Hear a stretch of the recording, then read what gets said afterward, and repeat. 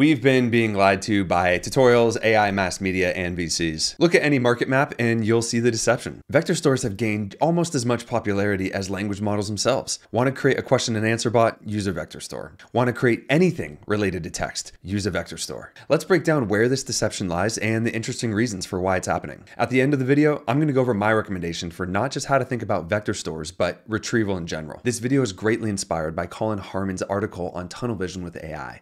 Check it out if you want to see another take on this. Let's get into it. It's important that you pass relevant information to your language model. So instead of asking ChatGPT, hey, how many vacation days do I have? You'd give it one of your company policies as context and then ask the question. The process of selecting the right information to pass to your language model is a process called retrieval. Humans do it all the time. If I were to ask you what is your favorite band, you're not going to think of Anthony Bourdain or Gordon Ramsay. You're going to think of Blink-182, Taking Back Sunday, or Sum 41. Your brain automatically thinks about the right context and domain for you to make a decision off of. Language models do the same thing. However, a constraint is the amount of information that we can pass to the language model in a single prompt.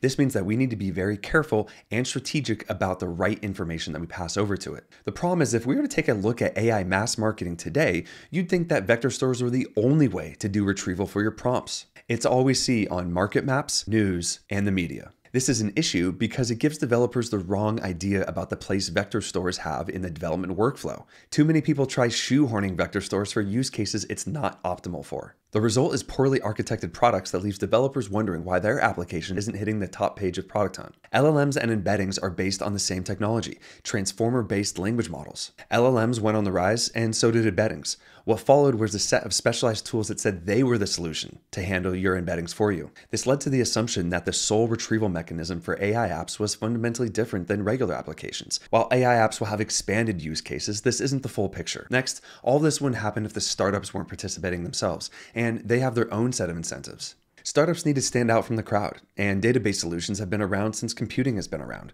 So how do you get your voice heard? Well, you need to differentiate, and vector stores are a prime opportunity for startups to latch on and hang on to something new. This helps them not only communicate their position in the market, but also raise cash from VCs. The buzzword vector store is a popular way to signal to the market that you are, quote, AI first. Many of the cool Twitter demos that we've seen have vectors at their core, which makes people think that vectors are synonymous with AI in general. VCs have also promoted this point of differentiation as a way for their portfolio of companies to stand out. But we're all humans at the end of the day. I think one of the main reasons why vector stores is becoming synonymous with AI is because it's fun to say, and it also makes someone feel smart by saying it. Vector store, vector store, vector store, vector store. Like developing any tech solution, you need to start with the requirements and constraints at hand.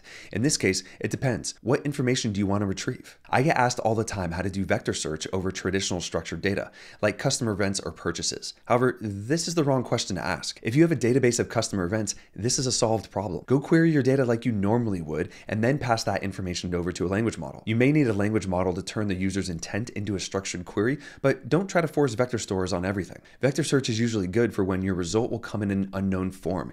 This usually means around retrieving context, paraphrasing, or doing semantic search, meaning you're searching on meaning rather than the pure words. But keep in mind, you'll be surprised at how far you can get with just regular keyword search, which is practically free. Next time you see a market map with an entire box dedicated just to vector search, I want you to give an eye squint and realize that the world of retrieval is much, much bigger. Vector stores are just one piece of that. I'd love to hear what you think. If you agree, if you disagree, please hit me up on YouTube in the comments or over on Twitter. I'd love to chat. We'll see you later.